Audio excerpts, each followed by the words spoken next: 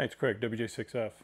Received several emails and a couple of comments on how to do a split memory on the Yaesu FTM-7250. So we'll get to it right after this.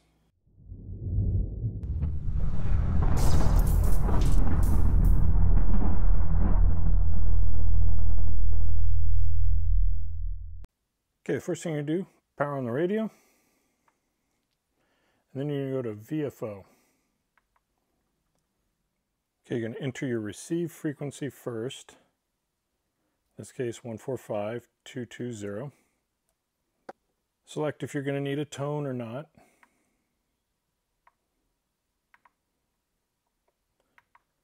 And if you do, then go to the tone frequency you're going to need. In this case, 103.5.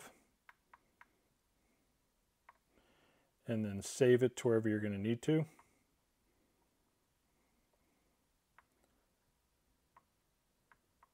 Go ahead and name it.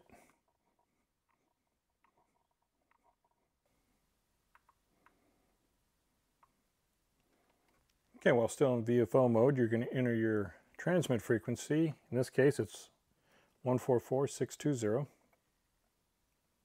Then you're going to press and hold the memory right button.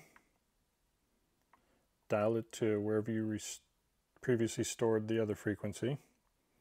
While here, you're going to press and hold the PTT button while pressing and holding the memory right button until this number disappears. Release the PTT button and go back to memory.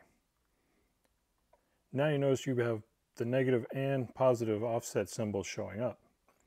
Let's see if this works.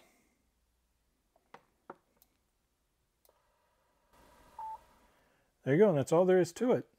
Really appreciate you taking the time to watch this video. If you have any questions, comments, or concerns, feel free to leave them in the comments section below.